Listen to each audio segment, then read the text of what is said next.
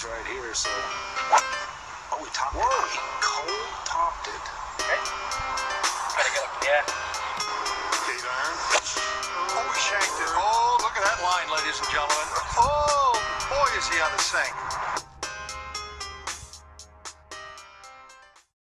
Welcome to the Bogey Boys Podcast. You're joined here by Kevin and Mark as always, and we've got a very special guest, Mr. Charley Hull. How's everything going, Charlie? You okay? Yeah, good, thank you. Apart from this lockdown, but I'm coping. I know, yeah, aren't we all? Well, without the lockdown, you probably wouldn't be speaking to us, so it's probably a good thing for you.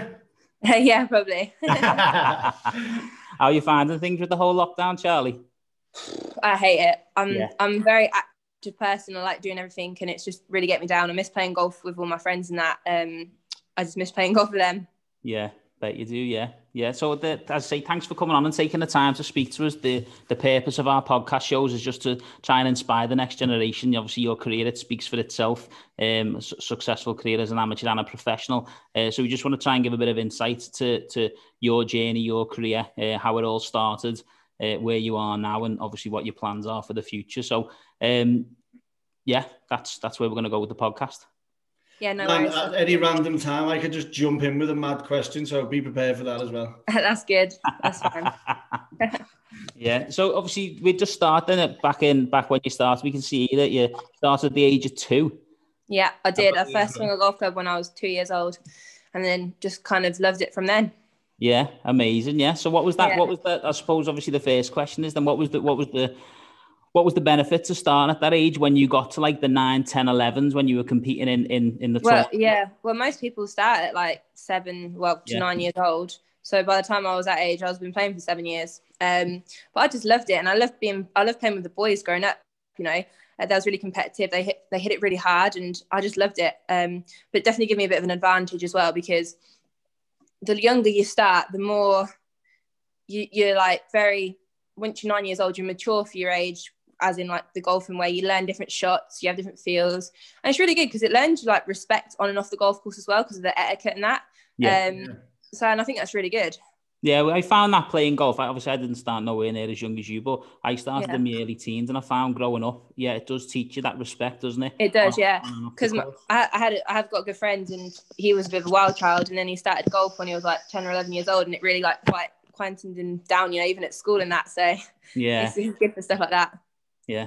So speaking about school here, Charlie, we read all your stuff. So it says that you dropped out at 13 to be homeschooled. Was that? Yeah, I think I was 12 or 13, but I never ended up doing any homeschooling. I just kind of. Was that all golf related, was it? Yeah, I got to do math, English, and science, and I'm not very good at spelling, and I'm not very good at counting. You don't have to be to golf; just got to keep it low. But I like science. I find it interesting, but I never done my GCSEs. I just turned pro and play golf. Yeah, it depends if you're counting R scores. If you're counting R scores, you need to be good at maths. Exactly, yeah. Yeah, so you mentioned there growing up with the boys. Then was there not many girls playing at the golf club then, or did you just prefer? No, I was the only girl. Yeah, I was the only girl, and I kind of liked it because amongst the boys, like growing up, and it was fun because it was more competitive, and you had to hit it harder to keep up with them. To keep on hitting the same distances as them, and it was really good. I loved it. We had so much fun. The junior days were the best days. Yeah, they are. Yeah, you always go back. It was upsetting when I became 18 years old because I couldn't get junior Diet Cokes and chicken burgers for like £1.50. You had to pay the full price then, yeah. The full price, yeah. When you're saying there that it made you hit it harder, was that your philosophy growing up? Was it that was the yeah, thing? like my coach at the time, Kevin Theobald, he first taught me from when I was younger, and he was old school, and he was like, hit it hard as you can, because the harder you hit it when you're younger, you can always tone it down when you get older. Yeah. If you hit it like a fairy when you're younger, it's kind of harder to hit it harder when you're older because you'll hit it more offline. You hit it harder when you're younger, you can tighten the line up, if you know what I mean. Yeah. So then talk us through your amateur career then, because obviously you're playing in a pro-am at the age of 10 with Morgan Pressel. Yeah, Morgan Pressel, yeah. What were those experiences like at such a young age? Yeah, it was great. I actually shot 5 over that day. In the pro-am, and I think that's pretty good round. That was round Royal Liv in St Anne's, and I just remember like holding a putt, and I had quite a few people following me like in the crowd on the pro-am day, and she was like, tilt your cap to say like thank you, and I just was like this. I was like this real short little, I was a small kid growing up, small and petite, and I was quite cute. Like I was just like tilting my cap, hitting the ball hard. It was quite funny. Amazing. No way. You don't know how to do that at 10 years old. I don't think I even knew what golf was when I was 10. No. I know. It's crazy. Because it's not very appealing for young girls. Well, back then it wasn't. I think like Instagram and loads of like the rules are changing and everything, you know, with the golfing dress code and that's changing, makes it more appealing for the younger generation. Yeah. But yeah. Just when you said you picked up a golf club at 2, in the future, like if you plan to have any children, that would you be getting them doing the same route, like at 2, giving them a golf club and stuff? Yeah, I'd give them a golf club, or if I was a boy, getting into boxing. Yeah. Do you like boxing? Yeah. Is that one of your other passions, is it? Yeah, I love boxing. Yeah. I'm actually doing some boxing tonight with my friend who I live in the house with. So I love boxing. I love it. Yeah. And I like watching tennis as well. Yeah. Well, tennis is similar to golf when you think like the same characteristics. It's a lot of tennis players play golf and a lot of golfers play tennis. Yeah, definitely. Yeah. So moving on into your amateur career, then obviously, then as you progress and you turn pro at the age of 16. So in between the age of 10 when you're playing in the pro-ams to 16, at what point did you think, do you know what, I want to do this for the rest of my life? This is what I want to be a professional golfer, or was it before then? I was like 8 years old. I thought I want to be a professional golfer, but I didn't think I want to be a professional golfer. I knew I wanted to be a professional golfer, and I knew I was going to be a professional golfer. So I didn't really think about it, if you know what I mean. It just it was always something that I wanted to be. Yeah, amazing. And then so what sorry, go on. No, I remember the first I was 16 when I turned pro, and my first round that I played as a professional was on New Year's Day, and it was 2013, and just me and my friends went out. It was me, Dan Ashcroft, James Northern, and I think it was Jamie Ashcroft. And the first hole I birdied, and then Dan was like, "Oh my god, so what does it feel like to be a professional now? Like to birdie your first hole?" I said, "Dan, yesterday I was an amateur and it feels exactly the same as the day before. I'm not playing in an event, I'm just playing with you." So it was so funny.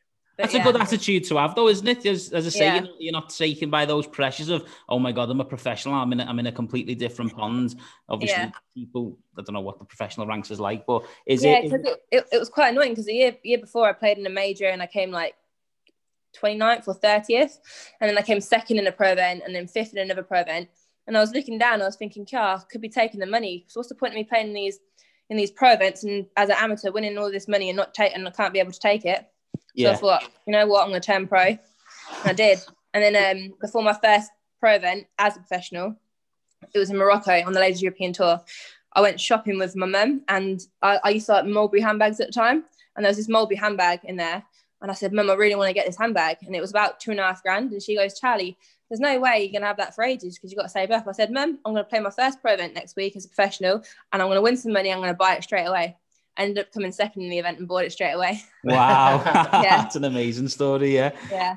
You mentioned there about your progression moving into the professional. You played the 2012 Curtis Cup, won with GB in Ireland, and then you mentioned there the 2012 Open Championship, and you finished. So was that just you got to world number 3, I believe, as an amateur? Obviously, taking those into consideration, is that would you just thinking in your head that's the next natural progression for me? Then I've done all I can as an amateur. Yeah, definitely. I'm not a big fan of the college circuit when they go to uni in America. I just think there's no better like apprenticeship as turning pro young and then playing against the best. Because I think that's a good way. But some want a degree and everything, which is completely good. But in my situation, I couldn't do that.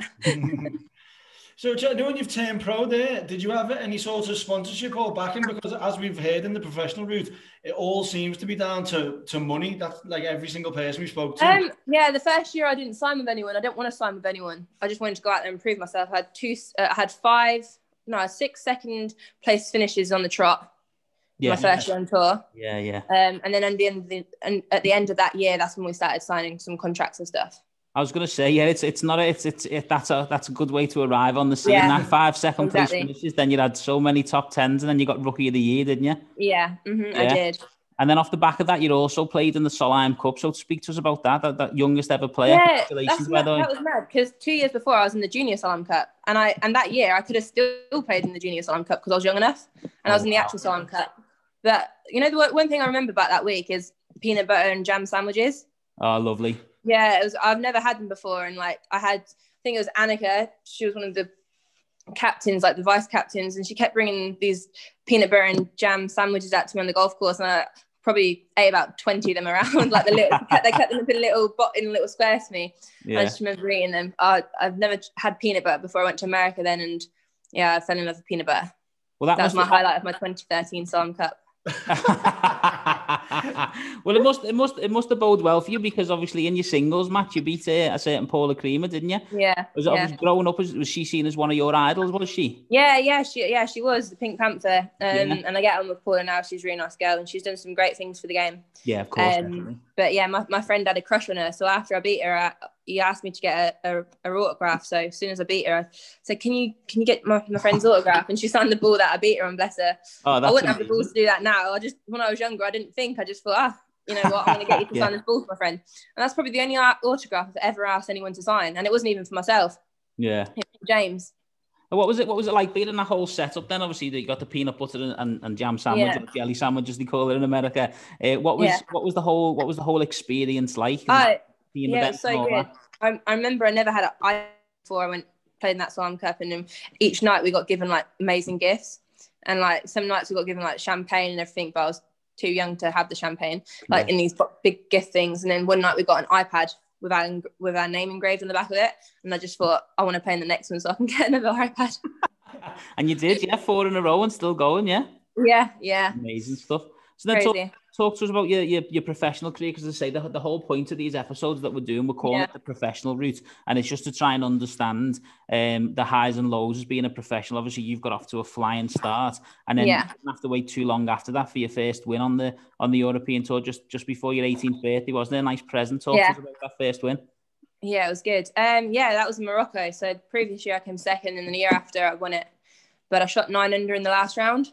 I just played really well, and I didn't really. Then I had to get in the playoff, and I had like 182 yards into the wind over the water to a back right pin, hit a 4-iron to like 2 feet, and then birdied it and won the playoff. Oh, wow. It's nice to hear you actually mentioning some golf when you're talking, and not just about the food that you get given. I know, yeah. I remember that night, and then it was, and then after that night, it was Amy Bolden and Kelsey McDonald. I was good friends with them at the time, still am. They're good girls. And they said, come on then, to my dad, we'll take Charley out for some nice food and that. We'll look after her and celebrate her win. He was like, okay, I'll trust you girls, rah, rah, rah. They took me out, and I ended up having a drink. It was a week before my 18th birthday. I got really drunk, ended up dancing on the bar and then cutting my foot, being sick. And then they took me back to my dad's. And my dad was like, thanks for looking after her. Well, last time he trusts them, then I imagine. Yeah. Celebrated in style. Oh, you've got to celebrate the victories, You've got to celebrate the victories, yeah, definitely. Yeah. So then obviously progressing from there, that year also another amazing year. You won the Order of Merit. So what was that like? Obviously just dominating. Yeah, that was it was really, really good. It was in Dubai. The final was in Dubai, and came fourth in like the tournament. And then that was good enough for me to win the Order of Merit. But yeah, it was just, I didn't really think about it really going into that week. I just played good and won it. Yeah. So just obviously that transition there, then that's your first 2 years as a professional. Yeah. What advice would you give to obviously young girls and women who were looking to make that transition? What would you say? I know you just mentioned there about just go for it because you want to compete. Yeah, I think you got to think, right, at the end of the day, it's all in your hands, you know. You want to go out there and win events. Well, what's going to win you them events? You got to, I'd say chipping and putting is the main thing. Well, driving and putting, I think if you hit it straight, you're going to hit greens and you got whole putts. Yeah. So then they're the two things I think you'd work on. Yeah. I'm quite a good iron player, but then as well, you just got to go out there, hit it, find it and hit it again. You're not going to dive, you hit a bad shot. You know, you want to be annoyed after a bad round because that means you care, but don't let the previous shot affect the next shot because you can't do nothing about the previous shot. Do you know what I mean? Yeah, it's probably something I need to learn as well, to be fair. Yeah. That's because you can't find his previous shot. That's the problem. Yeah. I know that is the problem sometimes. Yeah. So then obviously you've made that transition then you've split 2015 between the LET and the LPGA Tour. Yeah. So talk us through that. I mostly played on LPGA because I'd played well in my first few events. I came 7th in my first LPGA event in where was it? In Australia, and then that got me into a lot more in America, and I got in all the majors as well, so that was nice. Yeah, amazing stuff. And then what was the reason for staying out in the LPGA and not the LET? Was it? It's just a better field out there. Like LET is good for starting up and everything. and the money's bigger in America, it's the place to be. Yeah, definitely. We were going to mention that about the money and stuff, because you noticed the gap between the men's and the women's. Like, how do you feel about that? Obviously, it's men's have got more coverage and different things, but the women's game is growing, and obviously the money. Yeah, well, at the end of the day, the women's game is growing, but I can understand why there's not as much money in the women's game, because more people watch the men's game. So more people watching the men's game and more coverage leads to more sponsorship. So I totally understand it, but I think we're going in the right direction, especially on the LPGA tour. Yeah. I think our money is more than their men's European tour now. So yeah, it's pretty good stuff. Yeah, it's definitely amazing stuff. Yeah. Okay, so then obviously just going back a touch there to the Solheim Cup, we said you've mentioned. Just talk us through that 2019 experience. What a way to end it with. Yeah, that was fantastic. It really was. I was going to pull out though, like the day before I flew up there, because I was really poorly the week before in hospital with like a bad food poisoning, like on my stomach. I was really poorly, but I done well to actually even play that week. I felt so drained and so tired. But it was amazing, winning in front of the home crowd and everything. And Suzanne's putt was fantastic. She gives me goosebumps. Yeah, I can imagine. Yeah, because obviously we seen this, or we all seen this on the and obviously what happened. And that's so what was, because that was we'd lost two in a row, hadn't we? And then then this was to stop 3 in a row, and just the drama and everything. So what was the atmosphere and things like afterwards? Oh, it was amazing. At home as well. Yeah, like I didn't. Well, we went to the after party, and I just remember Mel Reid. She's so funny. She was one of the captains that year. She comes into the team room in this big sumo wrestling outfit. It was like an inflatable outfit, doing a silly dance, drinking a bottle of beer, and it just made me tickle myself. Like the after party was so funny. The whole team was just being silly. It was all locked in a room, passing around the trophy, just drinking out of it. It was great. But at the back of that last green, before Susan held that putt, we all thought we lost it. People was going home, like in the crowd and that, and then she holds that putt and was turned around and won it. It was crazy, yeah. One of the craziest finishes I've ever seen. It takes you back to that miracle in Maidana on the Ryder Cup, doesn't it? Yeah, it does. Yeah, no, it was great. I wish I could dig that last green up though at Glen Eagles. I was 1 up going down the last, and I lost the last hole, but I left myself an impossible chip. It was stupid. Yeah, but it is what it is. But half a point was the difference though at the end of the day, wasn't it? Yeah, it was. Yeah, it was at the end of the day, but that was good fun. Amazing stuff. Yeah. So then, obviously, let's talk majors. Then, obviously, you still yet to win a major, but is that a goal? Yeah. Oh yeah, definitely. I feel like I play my best golf in the majors. Actually, like I've finished top 10, probably more majors than I have LPGA events. But I came second at A&A a few years ago. But yeah, definitely a major is my main goal. And I feel like I concentrate more in the majors as well.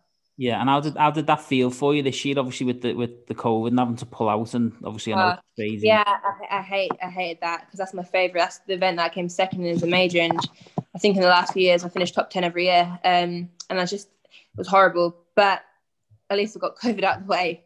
But I didn't really have a bad COVID experience. I lost my taste and smell for 2 weeks. That was the most upsetting thing about it, because I love the taste of my food. We'd never have guessed that. I love food. I was sitting in my hotel room and I was like, the one highlight of my day is eating, but I can't taste anything. I could probably do with that, to be fair, without the taste. Eat some more healthy food. I certainly couldn't do prison. Couldn't go to prison. I was stuck in a hotel room with TV, shower, and a bit of a spacious room, but yeah, it made me realise, cause you gotta be. I seriously couldn't have done it for much. 10 days. Was it 10? Was it 10? I was gonna ask that. Then was it 10 days? Yeah, no golf, no nothing, just have to sit there. Yeah, just sat there. I know, and while everyone's doing loads of in-room workouts, loads of burpees. I actually got quite fit in my room, to be fair. There you go. I remember just ordering loads of food and just having a bite of everything, see if I could taste anything, and I couldn't taste anything. And I don't like spicy food, but I ended up getting loads of these like beef jerky sticks, and they were spicy, and they were the only things I could eat just to try and taste something in my mouth. Yeah. So obviously, did you flew out and got tested positive at the event? Yeah, I felt a bit weird on the Sunday night when I was flying out there, but I thought it's the first 9-hour flight I've been on in like 9 months, so maybe it's the jet lag getting to me. And then I landed and I was very chesty. And I've got asthma. I've got quite bad asthma. And it was the time all the forest fire was on in California. Oh, yeah. there's all this smog in the air. So I thought, I've got a bad chest because I've got asthma because of fires. And the next day I went down to the golf club and I had a temperature. It was like 38.5, which is quite high. Yeah. And they go, yeah, it's 120 degrees outside.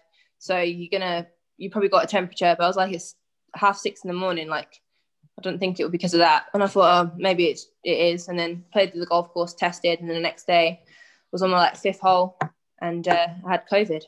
By that time, I was feeling better. Yeah. Back on the golf course, where you feel most comfortable. Yeah, but the crazy thing was I was with Mum and Dad. The day I was feeling poorly, they didn't catch it. Yeah, I know. It's weird, yeah. There's plenty of stories like that with my family and with Kevin as well, where that you somebody gets it and because Kevin's had it, you get it. It doesn't spread to say it. The only thing I felt was like the day I had it, if I had to walk 100 yards, it felt like I was walking 50 miles. Like I felt so achy. Yeah, that's exactly the same with me. I actually slept from 1 o'clock in the afternoon until 7 o'clock the next morning. Yeah. Wow. And my caddy was staying in the same hotel as me. And this is the day after I got diagnosed with COVID. My mum and dad was ringing me and I wasn't picking my phone up. So I had to ring reception. Someone come and knocked on my door. My caddy did because I thought I was dead in my room. But I wasn't. I just slept for crazy. But from 1 o'clock in the afternoon until 7 o'clock the next morning, that's a crazy sleep. Just wiped you and out. I was angry because they woke me up because I could have slept longer. I was like, take advantage, let me sleep. Definitely. Definitely. So, you know, when we were just jumping back, we were talking about you didn't have a sponsor when you first come into the tour and stuff. And when you actually come to sign with a sponsor, like whoever you're with now, like how did you make that decision? Did you try the clubs and do it? Or no, I didn't. I didn't want to sign with any golf clubs. I was happy with the golf clubs that I had at the time. So I thought, I don't want to sign. So I just signed with, I think I signed with a hat deal, Rico, because I got a manager. So hat deal, Rico, Omega, which was a watch sponsor, Lacoste, which was clothing, and then Titleist at the time for my golf shoes, like FootJoy, and then Titleist ball and glove, and I had a few others, but I can't remember what there was. But that was back then. And then over the years, how's that obviously changed and progressed? It's good to build like a partnership with someone and that, and I'd let my manager be in control of that. Yeah, and you're part of the TaylorMade group now, which is quite a prestigious group, isn't it? Obviously, I love TaylorMade. They are the best clubs, honestly. They're so good. Yeah, and I used to use TaylorMade. I used to use the old blades back in the day. Yeah. And what's in the bag at the moment then? Is it you got the Sim 2 and the... Yeah, I got them. They're really good. I like the driver. I just can't wait to get out into some hot weather and try it out again. Just try them, I was out in Dubai trying it. I seen that. Yeah, what was that like? Yeah, it was good. I was just practicing pretty much every day. I was doing early mornings till early afternoon. So I was playing at practicing from 6 till 2 every day. Yeah. Nice. Yeah. What made you come back? Or why didn't you stay out there for the winter or whatever? And my dad was poorly, so I had to fly back and see. Yeah. I hope he's all right. Yeah, he had an operation, bless him, because he had cancer. So they got him into private, and they hopefully taken the cancer out. Touch wood. He had the operation on Tuesday. Yeah. Fingers crossed. Hope he gets better. Yeah, definitely. Hope he's okay. Yeah, so obviously we spoke there just about the challenges that 2020 have brought, but it also brings opportunity to some occasions, and that's with the Rose series as well. Obviously, you went on to win that. Is that something that you would have played in if it wasn't? I wouldn't have played in it if I was in America, because obviously I've been in America. But it was fantastic that Justin and Kate set something up like that, and the final was at Wentworth, and it was great. And it was just such a shame about the fire that happened. Yeah, it was. It was in the 9th tee box when it was happening on the behind the 9th and the 10th. I know. It was crazy. And Annabelle was in front of me, and then Annabelle Dimmock, and she lives in Sunningdale. She couldn't go back to her flat at night because they was evacuating the houses there. So wow, it was crazy. Did they ever get to was it just weather that? What was the cause of that? I can't. Someone said apparently it was a cigarette, or it was one of the train track, because the train track goes in between the two golf courses. Oh, okay. And a spark lit something off. Wow, okay. But another win to add to the roster though. Very impressive roster at that, yeah. Yeah, no, it was good. It was good. Had my good friend Ryan Evans on the bag for me as well. He's playing the men's European tour, and he's a good golfer and he's a good guy, but we had a lot of fun. So how do you split your time then between the European and the PGA? Do you just stay over there? I haven't played in Europe since 2014, really. So I played full time in America and then played the odd event, we have the British Open, the Scottish Open is joint LPGA and LAT, so that's when I'd kind of play an event. Yeah. Mm-hmm. But it's a good tour to play on. It's just obviously my commitments with the LPGA. Yeah. Right. So you actually live in America, then you're based there? No, I fly back and forth. I play 3 events in America, then I'll come home for 2 weeks and then fly back out for 3. Oh, wow. Right. Yeah. I couldn't live in America. I'm too much of a home bird. Yeah. I was just going to say that. Well, yeah, you just get back and see all your friends and all that, and that's important to you as part of your journey as you continue to go. Yeah. Yeah, it is. It really is. Surely you must be getting sick of airports after all that. Yeah, you do, but the plane becomes your second home.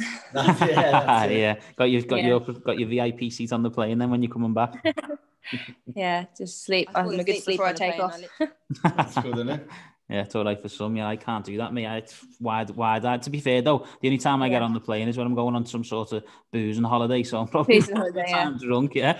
And they're usually a couple hour flights, aren't they? Probably Spain or somewhere. Yeah. So what are the plans? What are the plans for this year then? Obviously with COVID and the LPGA tours due to start. Is it March? Is it the first event? Is it? Or the end of February. End of February. Yeah. So planning to go back over soon. Yeah, I'm gonna go back over and do a bit of practice early and then play. Probably stay with my friend Jay Green. She plays on the LPGA tour. She's a lovely girl. Been friends with her since I was 10, 11 years. So we've kind of grew up together and do a bit of practice and then play them 2 events. And then I'm going to play in the Sunningdale foursomes. Hopefully it goes ahead. I'm going to play with my friend Ryan Evans. And we loved that event. We played in it last year and I hope it goes on. Yeah, so I'm not familiar with that one. What's that? Is that just a Sunningdale foursomes? It's quite an old event. It's a foursomes event. Like it can be 2 male pros or a male pro and a lady pro or 2 amateurs. It's just a great event. It's so much fun. I love playing golf in that Sunningdale and Wentworth area. Yeah, I'd love to live down there I'd love to definitely live down there in the future. Yeah, because obviously commuting in and out of England as well. You're not far from the airport. Of course. When you were saying that you're going to stay with your friend in America, like whereabouts is that? West Palm Beach. Oh, right, nice. Yeah. Lovely. West Palm, yeah. Not a bad place to live. Not too bad. Do you have a course that you're affiliated to or practice over there, or do you just bob around? No, she plays at Trump, so probably go and play there, or I'll see. I'll get my manager to send some emails over, and then my caddy lives up in Orlando, so I'm going to go up to Orlando as well for a couple of days and do some work up there. Nice. Yeah. No, definitely. It's good. Sounds good. Sounds good. So it's Solheim Cup year again. Obviously the season starts. That's going to obviously be another ambition for you this year. So you've got your majors. You want to aim for the Solheim Cup. We're lucky actually because I don't know if this is the first year, but we're going to have Solheim and Ryder within a month. That's crazy. Yeah, that is pretty crazy. It should be good fun though. Yeah, both in America as well. So obviously, what's the goals for 2021 and moving forward? Just the majors, aim for the majors and get a couple of wins and hopefully. Been working my socks off and just I finished good with the end of last season. So hopefully carry on that form and just tidy up on a few things. Yeah. Good. Yeah. Well, just speaking of just a little question about your game when you go, what are your strengths? My iron play, and I hit it quite straight, and I hit it like I'm above average for my driving. But I'm a good iron player, and I'm good at I like drawing and fading the ball. Yeah, just shaping your shots. Yeah, it's important. So obviously you mentioned there before about advice that you give to people who are growing up to work on the putting and the driving and stuff. But obviously when they get to the point where they are at an elite level and they maybe haven't got a management team or they haven't got anybody, what advice would you give them about making that step into the pro ranks?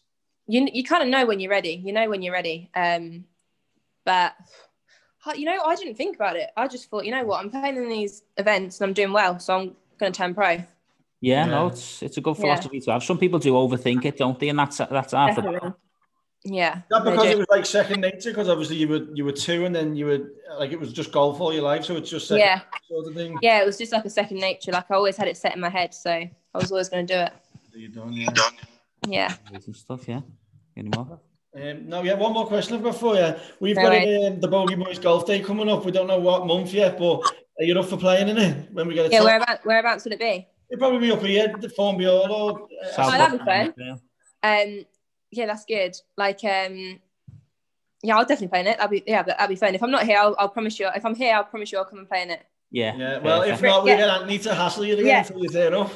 Yeah, as I say, get Anthony to come up and we'll play. Yeah, we'll definitely play. Yeah, no, and again, look, appreciate you taking the time to speak to us. No worries, thank you. And sorry it took so long to get in. I'm useless with replying and different people for my accounts, but yeah, no, thank you. Listen, you're a top level. When I first messaged you, right, I messaged a message to a few people, and Mark's going, "That's so funny that you've messaged Charley Hull." There, it's like that's like messaging Rory McIlroy and asking him to come on, and then the same day, randomly out the blue, Anthony said, I actually know Charley Hull personally. I wanted to ask her, and I was like, "Are you messing? I've just been talking about her just then." So it was always that's funny to get. So, thank you very much. Yeah, we'll sort that game up at Woburn as well. That would be good. Yeah. And Charley, if you help us out with the podcast as well, if you any of the women on the tour that would be interested in doing a podcast with us. No worries. Two good lads, and we'll if you want to come, as long as you think that we're two good lads, like you might have no worries. I will. I'll have a word with a couple of the girls and I'll put them onto you, and I'll share it on my story when you do like this podcast and that. Perfect. Yeah, no, I appreciate it. Won't be coming up for like a couple of weeks, but we'll share like a little picture of us that we've had you on or whatever. Yeah. Yeah, no worries. That's fine. And like, I was saying about my goals before about beating you over. I can't wait to make that goal come through. No, that would be fun. Shot a hole. No, but look, again, it's going to be really insightful for anybody listening. It's an amazing career. Yeah. We wish you the best of luck for this year and the years to come. And again, thanks for taking the time to speak to us. And no worries, thank you. Keep in touch and we'll get that game in. We'll have to get you on when you win your first major. Your first interview has to be with the Bogey Boys. Yeah. Deal. That sounds a plan. I'll do that. All right then, Charley. You take care. All right. See you later. Okay. Bye. Bye. A bit of a helping breeze right here, so. Oh, we topped it. He cold topped it. Okay. Better get up. Yeah. Okay, iron. Oh, he shanked it. Oh, look at that line, ladies and gentlemen. Oh, boy, is he on the sink.